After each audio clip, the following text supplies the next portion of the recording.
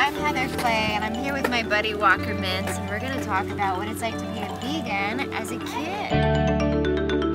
So tell me, you don't eat any animal products, dairy, sugar? No. Did I get them all? Yes. My mom, since she was 16, she decided not to eat sugar, meat, dairy, none of that, and it changed her whole way of living. And then since my two brothers were born and I was born, I've been eating that way since.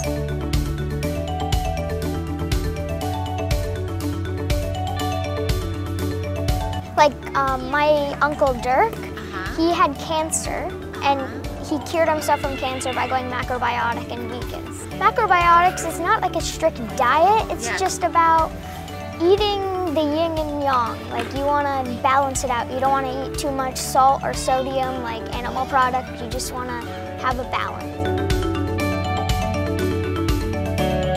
What kind of things do you eat if you don't eat animal products? Rice and tofu. Brown rice, cooked brown rice with tofu. Oatmeal's pretty good, just with some fruit.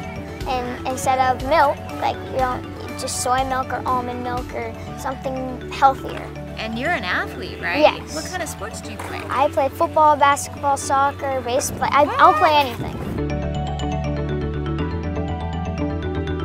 I am 10 years old.